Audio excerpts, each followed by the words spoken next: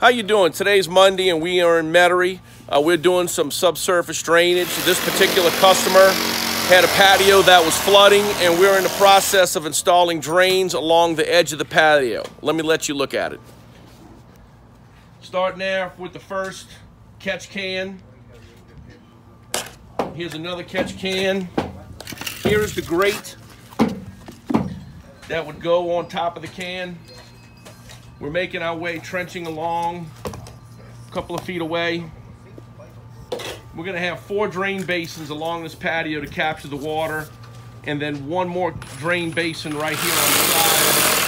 And then we're gonna connect the gutters. Gutters will be connected, and then we'll have 4-inch SDR thick wall pipe heading out to the front where the water will exit at the street.